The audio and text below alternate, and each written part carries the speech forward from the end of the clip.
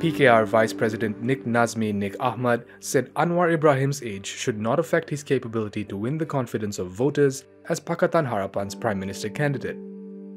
Nik Nazmi pointed out that Western countries had veterans taking part in elections and still garnering the support of younger voters, citing the likes of current US President Joe Biden, who is 79, fellow Democrat Bernie Sanders, and former British opposition leader Jeremy Corbyn.